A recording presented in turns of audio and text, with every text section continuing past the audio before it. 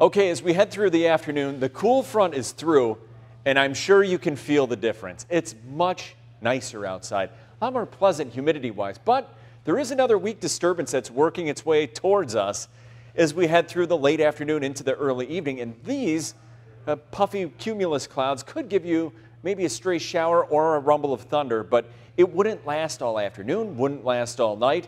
And here's what I'm talking about. Notice there's nothing really going on, but as you head way off to the north and west, you can see way up there, a couple showers have now popped up. And again, there's going to be a slight chance of that around here, but it wouldn't last all night if you'd see anything. Now, behind that cool front, I'm sure you felt it.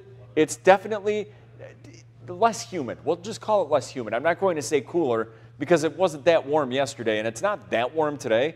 But as far as feeling outside, you feel a lot less humidity, which is pretty nice.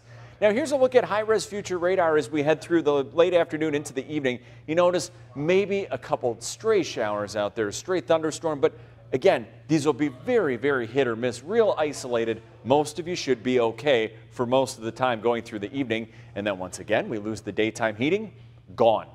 So it's like the same story over and over. Here's a look at actually skycast going through the night. Again, you lose the daytime heating, gone.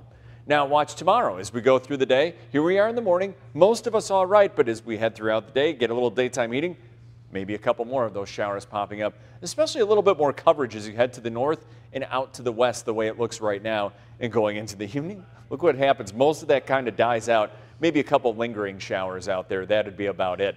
High temperatures so far, pretty nice. 78 degrees. What's on the way?